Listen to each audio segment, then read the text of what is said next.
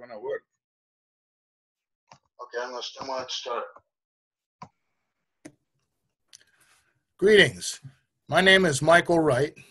I'm a program director for Peace Catalyst International, and a Christian evangelical organization that seeks to promote greater understanding and edifying relationships between Christians and Muslims. This blog, entitled A Divine Wink, can be defined in many ways. An important divine wink is the expression of God's applause when people who take their faith in God seriously come together for mutual edification and enlightenment, despite our religious differences. I find that most religious misunderstandings occur because of differences in perspective rather than differences in belief. The words divine wink are derived from Acts 17:30 in the New Testament, which says, "And the times of this ignorance God winked at, but now commands all men everywhere to repent." I encourage you to subscribe to my YouTube channel to explore additional divine winks that lead to common ground between Christianity and Islam. Dr. Safi Kaskas joins me today. He has studied Abrahamic religions and lectured throughout the United States on subjects related to Islam, the development of American Muslims, and the future of Islam in the U.S. With his study of the early followers of Jesus and the development of the early church, he regularly speaks at universities, colleges, and churches on reconciliation between evangelicals and American Muslims. Dr. Kaskas and I share these goals for reconciliation between our two religions. I would add that Dr. Kaskas has also produced a unique modern English translation of the Holy Quran. Not only is it easier to understand for today's English speakers, this translation also includes cross-references to the Holy Bible that demonstrate the Quran's ties to it. Today, Dr. Kaskas and I are going to discuss a rather controversial subject for many, and that is jihad. And so to get started, Dr. Kaskas, what should we understand by the word jihad? The word jihad simply means struggle. It can be one struggling to tame his own ego. It can be struggling to become a better person, struggling to provide food on the table for his family, earn a living, find shelter. All these are struggles that the Quran urges Muslims to go through in their daily life in order to be good providers, good people, good neighbors. This is basically what the word jihad in the Quran means.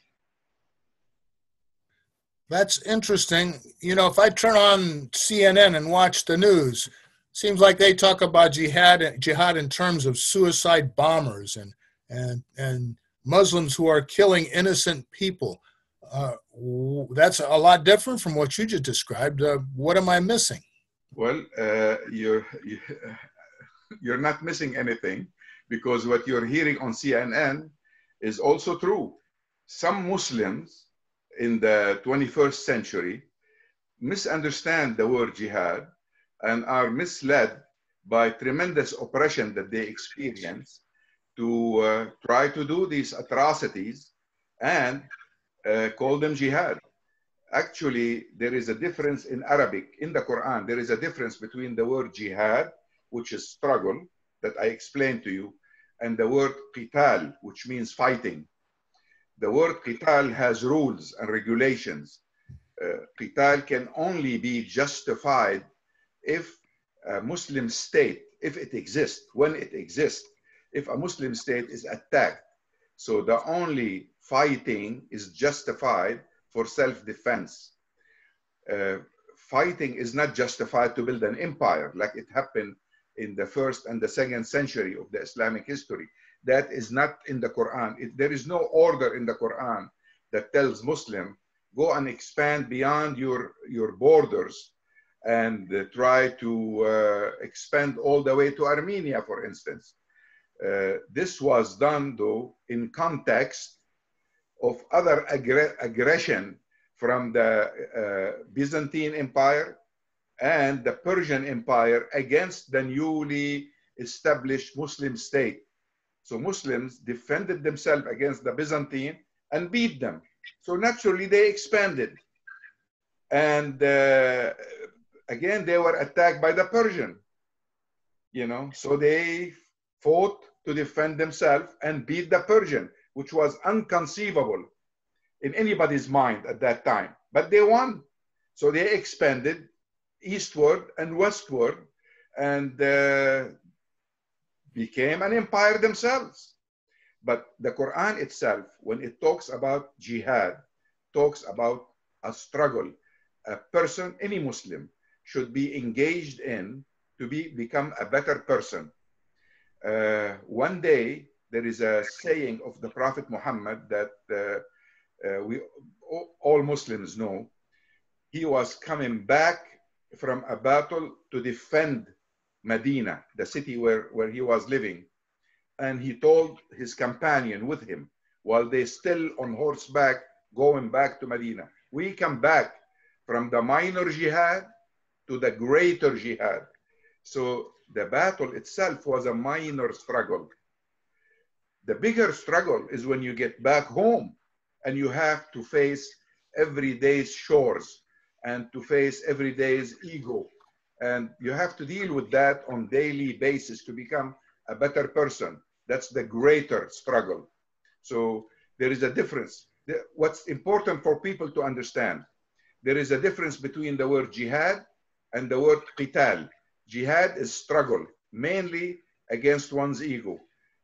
Qital is fighting mainly against people who are attacking a Muslim state when that state exists. For instance, let's take Egypt today.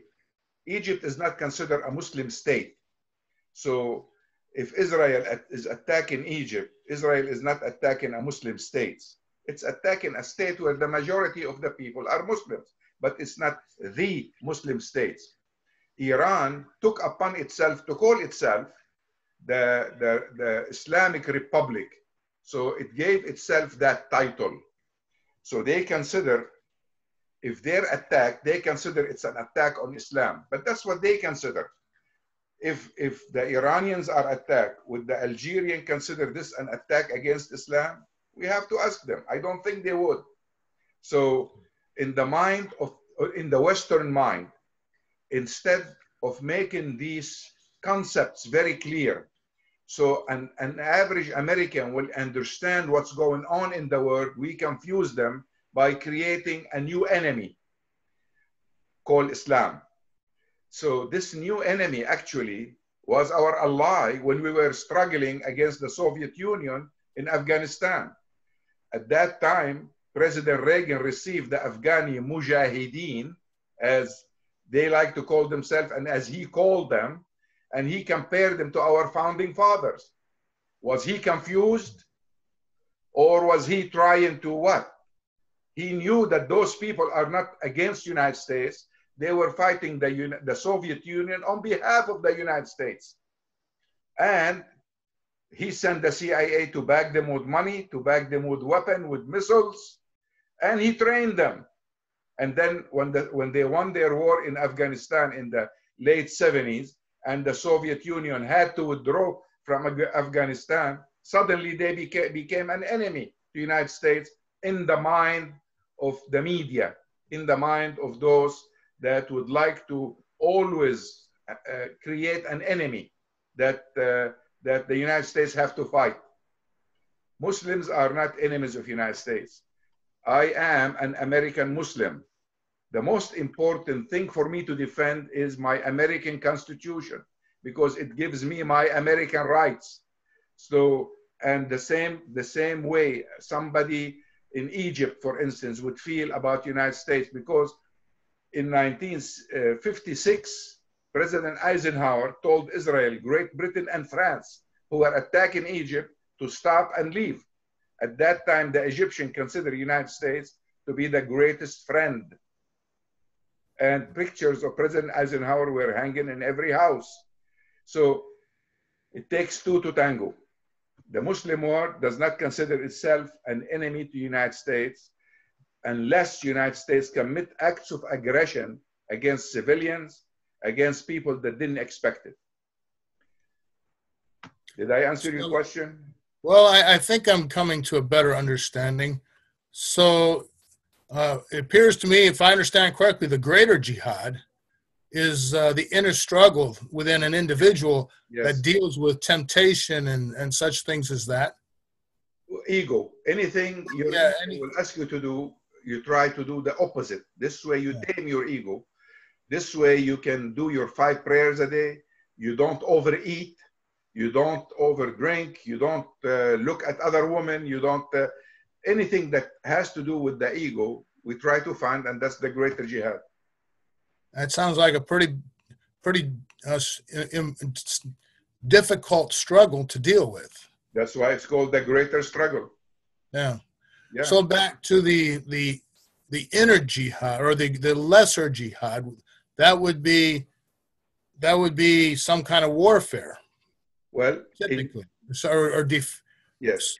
Now, would let me explain it. Once there is an Islamic state, in other words, a state that identified itself with the rule of Islam, and it is attacked, the state, the government of that state should declare war, and the government of that state should recruit people to fight. The fight is not a personal responsibility. I cannot myself, for instance, decide that in Mexico they're persecuting Muslim, therefore I'm going to go and attack Mexico on my own, because this is not an individual responsibility. It has to be a collective responsibility. It has to be the state responsibility, and I should follow the direction of whoever is governing the state at that time, an elected leader, an appointed leader, a king, whatever, but it's not an individual responsibility. So I cannot declare war personally on anybody. So by that, I would understand then that, for example, Osama bin Laden, he organized the attacks on the trade tower, the towers in New York and the Pentagon. Yes. That was not a legitimate jihad then. Well, who is he? Who does he represent? That's what I'm saying. The fact that he represent anybody. He was helping the Afghanis in their struggle against the Soviets. Right. He was trained by the CIA, financed by the CIA, given weapons by the CIA. And suddenly, when the American landed in Saudi Arabia, he considered that to be an act against his belief and against what Islam teaches. In his mind, the Americans should not have landed in Saudi Arabia. Even if the Saudi government invited them, they should not go there. So he on his own, with his own warped understanding, declared war against the United States. That doesn't make it an Islamic war or a jihad war, except in the minds of those who are fanatic or follow Osama bin Laden. But those who don't follow Osama bin Laden don't even recognize his leadership. They don't follow him. And that's the absolute majority of the Muslim world. We are 1.6 billion people. How many Osama bin Laden had following him to support him? Less than 0.001% of the Muslim world. Osama bin Laden is an enemy that was created by people that like to see a war, this war against the Muslim world. And, with time, we'll know more about it as records become open and available to the public. That the Muslim world never desired to fight the United States. We're not enemies. We refuse to be enemies. Mm-hmm. So let me see if I understand then. So with respect to lesser jihad can only occur under 2 circumstances, as I understand it. Number one, it must be initiated by a legitimate government. Yes. And number 2, it can only occur by that government in its own self-defense. Yes, absolutely. Indeed. Now, let's say that United States was attacking Saudi Arabia. And the Saudi government, decided to call its own people for jihad. It becomes mandatory on every available and able person that can fight to go and join the fight. But that didn't happen. That did not happen. What happened is a band that was well known and trained by the CIA declared war in the United States. And in my mind, this was absurd. Didn't make any sense. Disturbed my life for the last 25 years. You know, neither we recognize Osama bin Laden's leadership, nor was he legitimately leading, nor did his interpretation meet approval. I mean, only his band of supporters supported him, but I didn't support him. None of my friends supported him. I don't know anybody in my family that supports him. You know, so, but yet the media, first of all, look, it went in stages. First of all, they say the fanatic Muslims are attacking. Then they say, well, maybe their book teach them to attack us. So now the Quran is suspect. Third, they said, well, their prophet with his behavior told them to attack the enemies and kill them. And they use parts of verses. Kill them anywhere you find them. That's a famous verse that it was all over the network. Kill who? Kill who?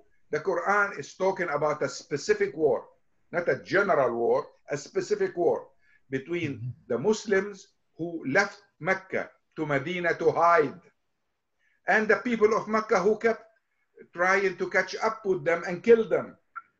Yes, it was permitted for the Muslims at that time only with a permission from God. Before that, it wasn't permitted for them to fight.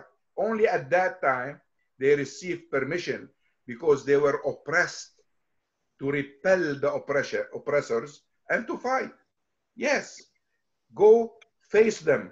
Kill them if you can, because you're defending your own self. If you don't kill them, they're gonna kill you. You know. So, but if they stop fighting, you need to stop fighting immediately. If they change their mind and withdraw, stop. Don't pursue them. Stop the fight. This is what the Quran says. So it is in self-defense. Yes, kill them when you face them. Otherwise, they will kill you. You know, and until today, the concept of just war, it's still debated in the Muslim world. When is it legitimate for Muslims to fight what they will consider a legitimate war? It's not really that clear, you know. So let me see if I can summarize then, and then on the lesser jihad, and then I'd like to maybe talk a little bit more about the greater jihad. Okay. So again, it's two issues. Number one, there must be a government involved, and number two, jihad will not occur unless that government is attacked first. Absolutely, self-defense. Yeah. There is no other justification. Look, people can create for themselves justifications to fight. For instance, for instance, I mean, we have a lot of negativity also in the Muslim history. After the Umayyad took over the Islamic empire and expanded it, they like the fact that they're getting a lot of bounties back, a lot of money back, a lot of wealth coming from the defeated nations. In a sense, they discovered that they can defeat everybody else, so they went on like crazy all the way to China. But see, this has nothing to do with Islam. It's someone who discovered he can rule many states, and he went after it. He could have been any religion, doesn't really matter. You know, Islam has nothing to do with building an empire. Islam has to do with a better relationship between me and my creator, and between me and you, my neighbor. That's all. Yeah. It doesn't say go after this state and that state and make sure the whole world become Muslims. That's not what the Quran says. All someone need to do is read the Quran, and they will, if they have any question, we will be glad to answer them. But I mean, don't generalize. It's just not good to generalize. Often people who generalize are wrong. It occurs to me that governments have used Christianity in the same way as a pretext for fighting wars that have really nothing to do with Christianity as well. I mean, it's the same situation. Same situation. I mean, people use religion to expand their power, to expand their wealth, to expand you know, areas they govern, all kind of reasons, but which is basically have to do with their egos. So the greater jihad here is a case in point. Why it's necessary? Why does the Quran talk about it? Michael, I want to assure you, if you go to the Quran and do a search for the word jihad, nowhere in the Quran that the word jihad appears in relationship to battle. Never, ever, not even once. What you will find under the word fighting, qital, not jihad, qital, fighting, you will find instructions on how to go and attack the enemy and how to defend yourself later on, you know, and how to respect the dignity of the enemy. If they stop, you need to stop. If they run away, don't pursue them. If you take a town, leave the innocent away from it. Don't kill women and children or old people. Don't cut trees.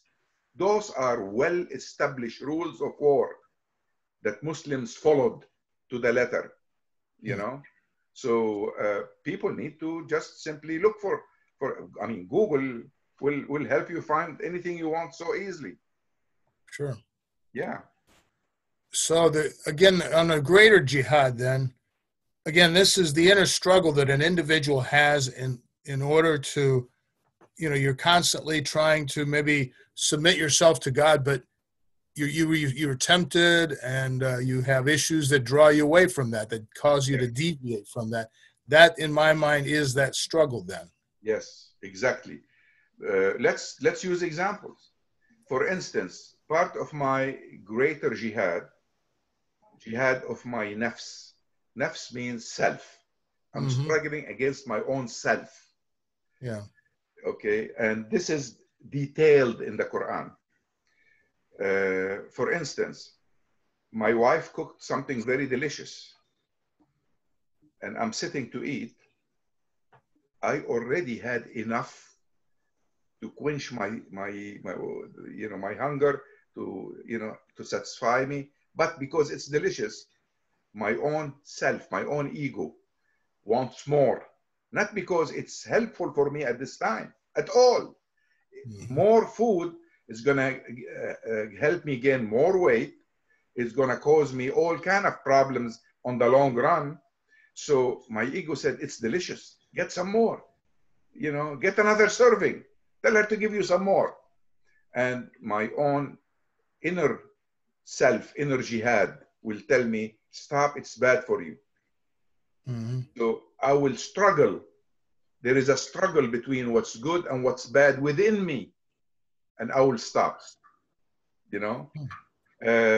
Another example, I see a beautiful woman walking by, and I have a chance to meet her, and I have a chance to have a conversation with her. My nafs, my inner corrupt self will tell me, well, try to invite her to have some coffee alone somewhere. Try to build a relationship. And my own conscious, my own wise self will tell me, you're married. This is bad for you. Don't do it. You're going to hurt your life. You're going to hurt your marriage. You're going to hurt your family. Don't do it. So the greater jihad is not something that I'm inventing. Every single adult person would know exactly what I'm talking about. It's called the greater jihad by the Prophet because it is the greater jihad. We are engaged in that jihad every day of our life. for life. And look, I'm 76 years old. I have the tendency to look anytime I see a beautiful woman. You know, just it's just the way it is.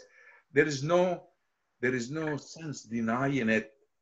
What I'm trying to explain, I fight it because I need to go against those bad desires that will end hurting me on the long run. You know, so this is what we do. I would like to read something from the Bible that I think probably describes jihad fairly well. Go ahead, please. And it's from it's in Romans chapter 7. And here's what it says.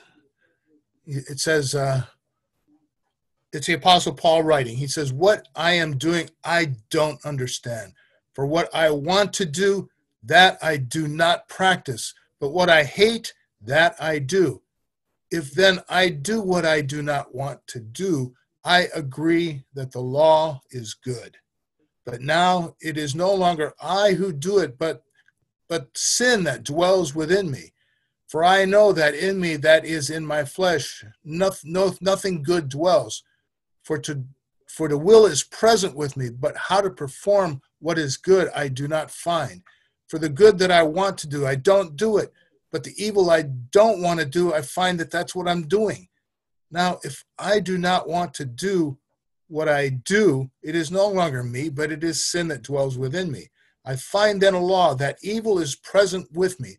There is a part of me that wants to do good, for I delight in the law of God according to the inward man. But I see another law in my members, warring against the law of my mind, and bringing me into captivity to the law of sin, which is in my members. O wretched man that I am, who will deliver me from this body of death? I thank God. So then with the mind I serve the law of God, but with the flesh the law of sin." Perfect. You may not agree with everything. Your understanding of that may be, but I think if I'm understanding correctly, I think it captures that inner struggle. Do you agree? Michael, this was perfect, but I will give you even something more perfect that Jesus said. Yeah. If you want to truly understand the inner struggle, each one of us will have the rest for all their life to fight their own self, their own egos. If you want to be first, you have to be last. Sure. If you want life, you have to be willing to lose your life. Mm-hmm. Jesus. And he who would be great among him, let him be your servant. Jesus is the best example as a teacher, mm-hmm. who taught us how to conquer our own desires. All his teachings were focused on, like when he said, love your enemies. What is he saying? Your ego wants you to be the victor. You want you to conquer. If you want to conquer your own self. Love your enemy. Don't go and beat them, even if you're stronger than they are. So I understand what Jesus was taught in me, because I also follow his teachings. Sure. Yes. My Christian neighbors should take a look at what the Quran truly says. We find in the Quran what we are looking for. If you're looking to find controversy, you'll find controversy. If you're looking to find good teachings, you'll find good teachings. I think this will be better for all of us as good neighbors. In order for us to live in the United States and build this country and make it great, we need to live together in peace under the cover of our Constitution that gives me the right to think freely, to act freely, to worship freely, and give you the same rights. This is the way. This is the way for the future, as far as I'm concerned. I agree. I'll tell you, Dr. Koskas, I think you've explained the jihad issue pretty clearly, and I think if somebody's listening to what you had to say today, when they hear something on the news that attributes jihad to people who are doing some very wicked things, hopefully they'll understand that issue a little bit better. It's those people. Look, it's the Ku Klux Klans, not Christianity. Exactly. Yeah. Good example. Not Islam. You know? Let's blame those bad people and not the religion that they claim. Well, okay. Let me bring this to the end and say thank you, Dr. Kaskas, for joining me today. To you who have listened to our conversation, I encourage you to visit Dr. Kaskas's website, which is at www.kaskas.com. That name is very easy to spell. It is simply Kaskas. Among other things, the website will show you how to acquire a copy of Dr. Kaskas's translation of the Quran. I also encourage you to read my novel, A Divine Wink, When Love and Religion Become Rivals. In the novel, Adila, a devout Muslim woman, falls in love with Martin, a devout Christian man, and their love struggles to survive opposition from their families and their separate, unsympathetic religions. I think you will be pleased to learn how they deal with this opposition. Please go to www.adivinewink.com to make this novel a part of your life. While there, you will also find a link to Peace Catalyst International, which will give you an opportunity to financially support our important work. Please help us. And I thank you. Thank you, Michael.